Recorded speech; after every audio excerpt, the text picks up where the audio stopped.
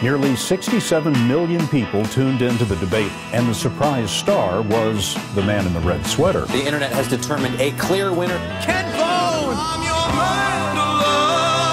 The legend of Ken Bone. Ken Bone, you're so charming. The New York Times calls you America's new sweetheart. All day has been a media blitz. Ken's a good guy. Everybody knows he's a good guy. Got the red sweater cookie. Ken Bone, there you are, crossing the Delaware with George Washington. Does it feel strange to sort of become an overnight sensation?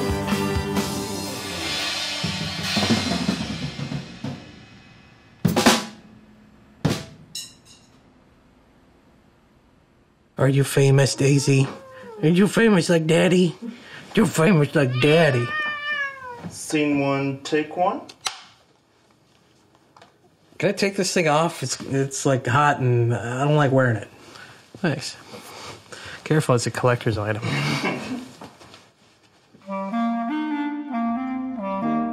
I'm a blue-collar worker, or started out as one at least. I work at a power plant.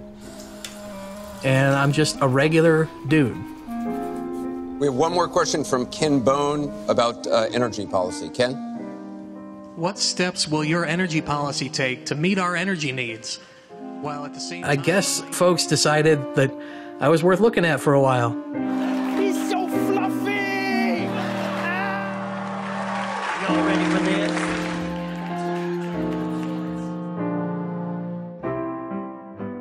My wife never liked all the media stuff, how busy it would make me, how anxious it would make me, and she could see the toll that it would take on me sometimes. Not being able to sleep at night, not being able to go to the grocery store without being mobbed by a bunch of people that want to talk to me and take pictures and stuff. That went on for months and months. I'd get up and I'd start doing media about 5 o'clock every morning, and I'd be so anxious about the day ahead that I'd be shaking. Like this bad. Like trying to get out of the shower, and my wife would have to help me towel off so I could get dressed. It's not the part about being looked at or being on camera or whatever. It's the expectations that people had. Along with recognition, people heap responsibility on you.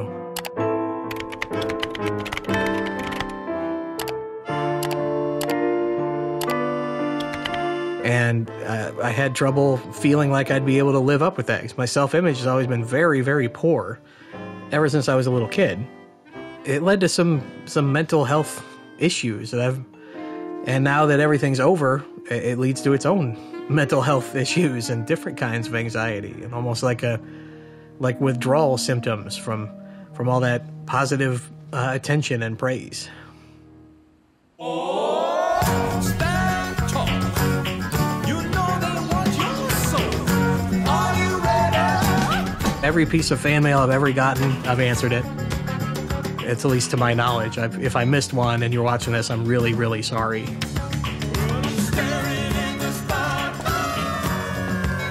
People would come by the house sometimes just to see me, but more than people that knocked on the door, there were people driving by, like they're doing tours of Hollywood stars' homes in Southern Illinois. I still don't get it. I don't understand why people want to talk to me. I know it was a neat life experience and everything, but I don't get why it was so big. I guess the whole election season is just hatred and vitriol and nasty things. And folks saw me and they're like, he looks like kindness, he looks like love, which I don't really get. I thought I just kind of looked out of shape. That's why people latched onto me, because I have this look. Maybe it's who I am inside, maybe it's not, but I look like the dude that greets you with the dumb joke about golf. You know, says hi to you at the barbecue, the uncle that everybody liked to joke around with. And I think that's why they loved me so much in the beginning.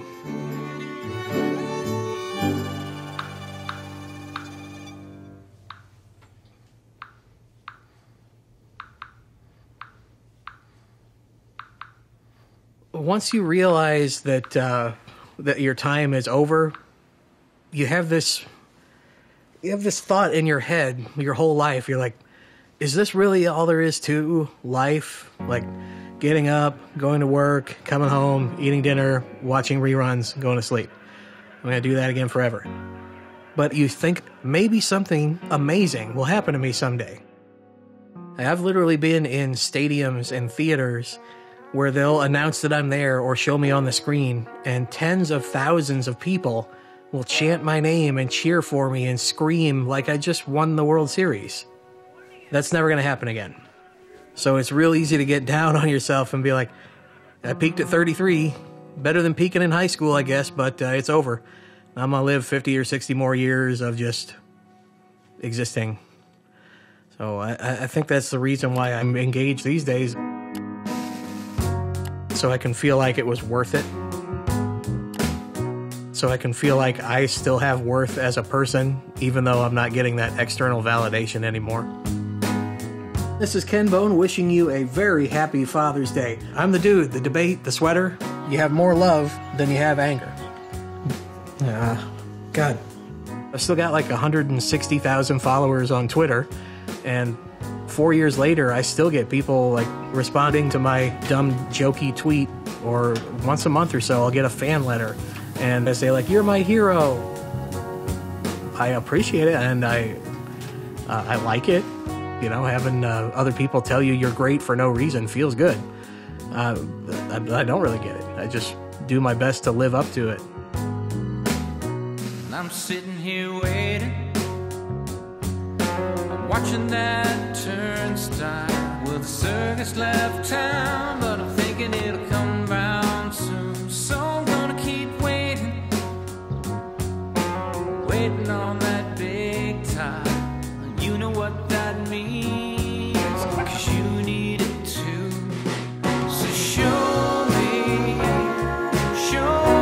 where the line starts. I need to catch this.